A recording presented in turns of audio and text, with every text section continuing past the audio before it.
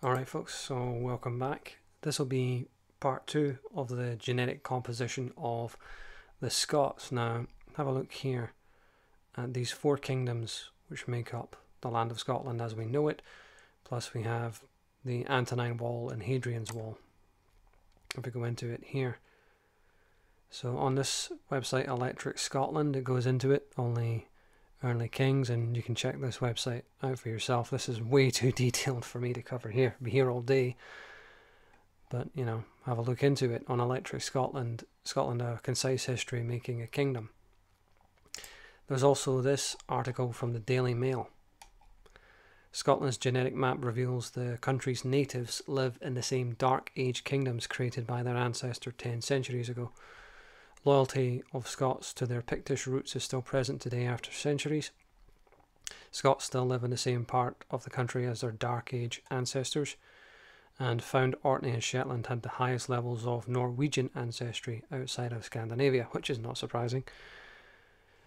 Let's have a look at this article. A widespread analysis of Scotland's genetic heritage has found the inhabitants are still living in the same regions as their ancestors. Loyalty of Scots to their Pictish roots is still present, and we have these clusters. So what year did this come out? Does it say? It seems to be fairly recent. Okay, 3rd of September 2019. So if we have a look at this map here, you can see where the Kingdom of Northumbria used to be, and they would have been Anglo-Saxons. According to this article, they still are. There's the Strathclyde Britons, the Dal Riata.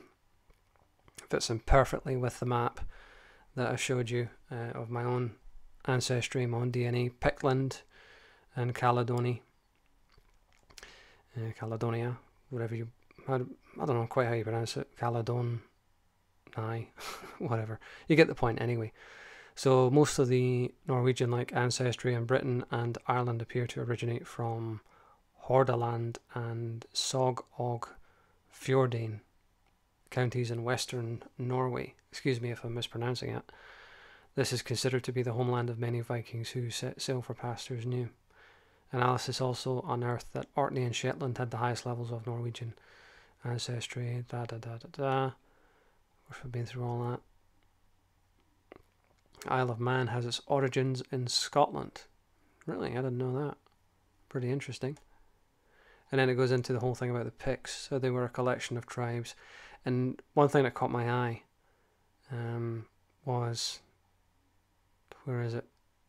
Yeah, the Roman name for the people, the Picti, means the painted people. It's not known what they called themselves. Well, actually, that's not really true. I know what their proper name was. Their proper name was the Iberi, as in Iberia, Iberian. You know, the part of Europe where Spain and Portugal is known as Iberia in some circles. Historically, it was called Iberia. So are there connections between the Spanish and the Portuguese and the northeastern Scots? That's quite a good question to ask. I'm not really sure that there is, but it's interesting that they both seem to go by the same name. But I'll cover the whole thing with the Picts in later videos. But yeah, their original name was Iberi. That was what they called themselves.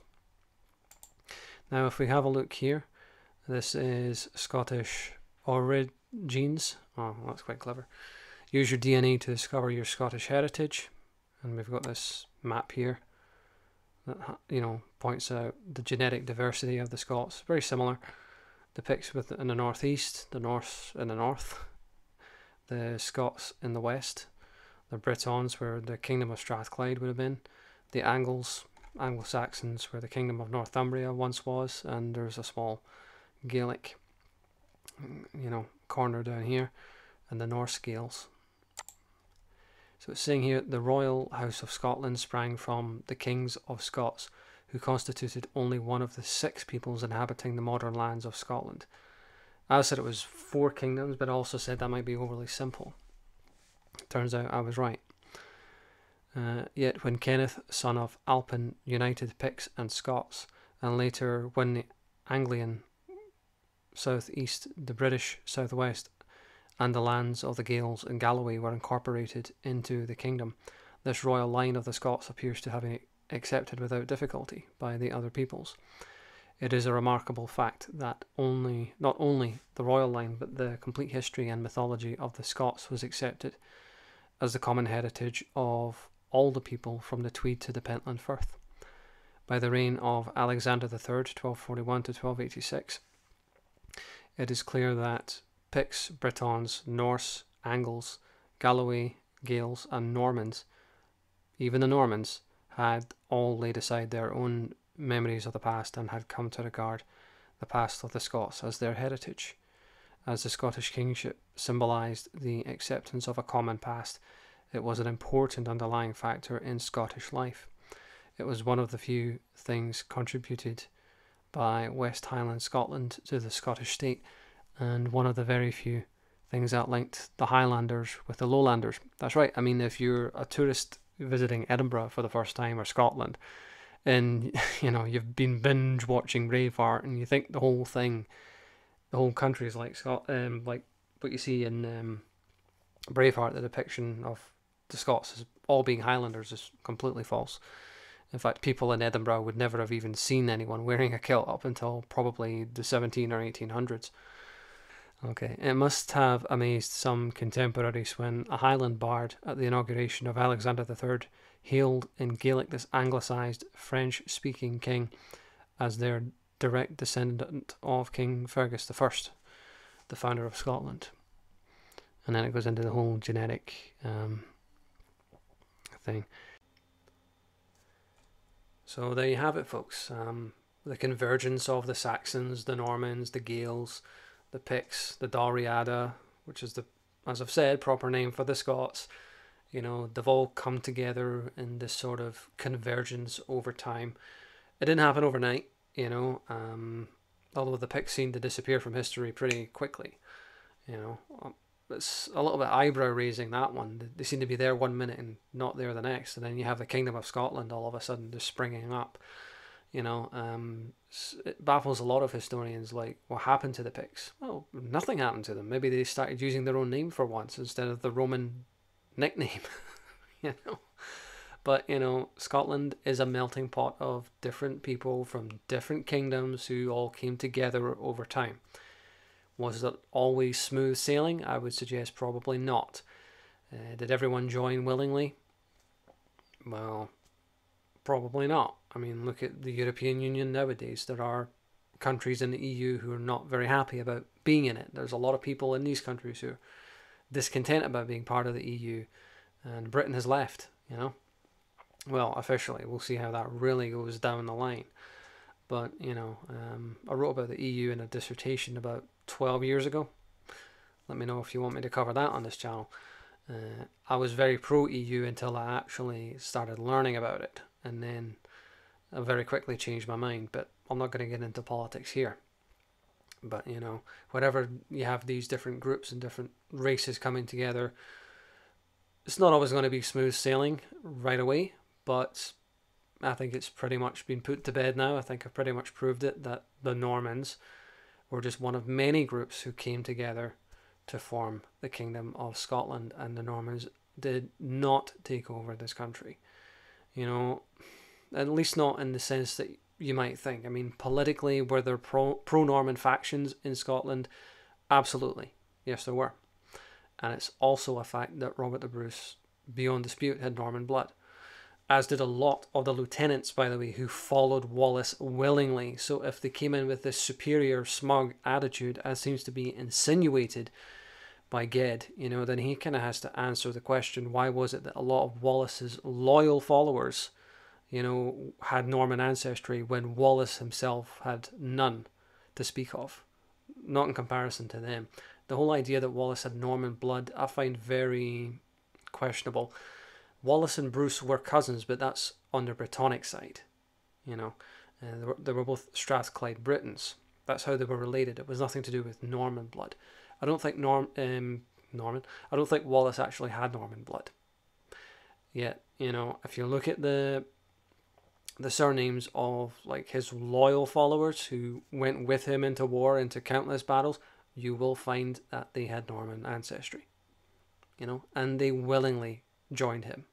So, the Normans, you have Ged Skeptic saying the Normans didn't fit in at all. Okay, well, what the hell are they doing following William Wallace into war then for? If they didn't blend in, if they were off by themselves, if they were looking down their nose at the ordinary Scottish peasants and all this sort of thing, then that brings up the question, why were some of Wallace's most loyal followers Normans? You know, that is something like Adam Wallace, for example. Adam Wallace was a full-blooded cousin of both William Wallace and Robert the Bruce, which suggests that he may have had Norman ancestry. Just something to think about there. But anyway, thanks for watching this video, and be sure to leave your thoughts and comments below. Alright folks, so in this video, following up from the genetic composition of the Scots part 2, I'm going to be looking at some of the surnames and therefore ancestry of some of William Wallace's most loyal followers. Starting off with Boyd. This was the surname of Robert Boyd, who was like a right-hand man to Wallace in many encounters. And it's saying here the Boyd surname in Scotland as a habitational name deriving from the Isle of Bute, located in the Firth of Clyde. There was also a family of this name of Norman origin that was first found in Shropshire, where they were granted land by Duke William of Normandy. So were the Boyds Norman? Well, some of them definitely were, that's for sure. Was Robert Boyd of Norman extraction? Quite possibly, very possibly, in fact. But I do know one for sure who was, and that's Sir John de Graham. Now, Sir John de Graham was one of the greatest champions to fight alongside William Wallace. He died at the Battle of Falkirk in 1298, and when you read the account in the book in William Wallace, Robin Hood Revealed, Wallace weeps openly when John de Graham is found dead, you know, because he was like his brother. So this whole insinuation with the Ged Skeptic that the Normans considered themselves better than everyone else, well, Sir John de Graham was one of the very first followers of William Wallace. He wasn't the first, but he was amongst the first, you know, and he joined Wallace willingly. He fought side by side with him in many battles. He died in battle with honor. You know, he died an honorable death, and all the men who were surrounding Wallace, you know, saw him cry, saw him weep openly for this man who was as a brother to him. And bear in mind, William Wallace had no Norman ancestry, none that I'm aware of. And yet, what do we see here? De Graham is thoroughly woven into the intricate tapestry of Scottish history, find its origins with the proud Norman people. And here is a knight, Sir John de Graham, who's following Wallace before he was even knighted. Here's a Norman knight who's following the second-born son of a minor noble at that, and proudly fought with him for years. I could make whole videos about that man, and probably will actually. Another follower of Wallace was Cleland, though I don't know his first name, but he comes up a lot in the story. He was a Strathclyde Briton by descent, and also there's Patrick Auchinleck, who also is from Strathclyde Brittonic origin. There's also Tom Halliday, also Strathclyde Briton, and Campbell, Earl Campbell. He was also one of the main followers and supporters of Wallace throughout his campaigns. He was Strathclyde Briton as well. And interestingly, Sir John Ramsay, here it says that the surname Ramsay comes from the place name Ramsey, which is derived from the Old English Chramsa and egg, which means wild garlic. And it's saying that the surname Ramsay was first found in Huntington. So it's English in origin, and yet, you know, Sir John Ramsay fought faithfully alongside Wallace for years as well. You know, the Ramsay family, you know, they proudly fought alongside William Wallace and Robert the Bruce here. We can see that as well. So there we have it.